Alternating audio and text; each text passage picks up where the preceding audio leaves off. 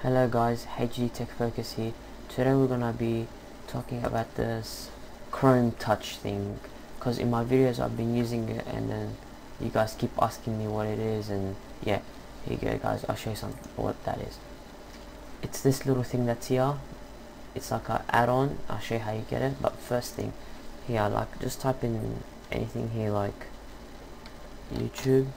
Now what this does is you don't use your scroller thing. You just like click and zoom up so you see how nice that looks. See?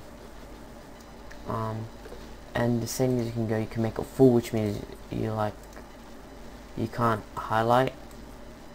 You just drag on top of everything. You can just drag, or just get on auto. Now you can highlight some with auto, some stuff. For example, if you get to a video on YouTube, like let's just watch this.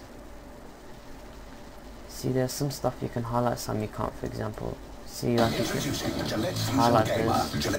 Oops, sorry about that. Anyway, so like since they've changed it, I can't really tell where it was. This, see, like you can't highlight here. You can highlight here, for example. So yeah, or you can just put it off whenever you want to highlight, but you can't do this dragging business. So yeah, if you want to get it, this is how you get it. You go to, just type in Chrome Touch. It's the first thing right there. Add to Chrome. You click on it and then install it. But since I've installed it, it's kind of, you get what I mean. When you get there, just let me take you to Google for a second.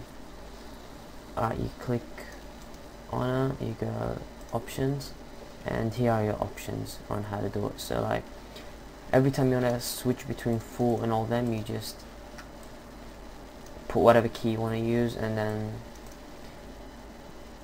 like I'll keep my settings on default, just don't play around with them unless you really want to change something.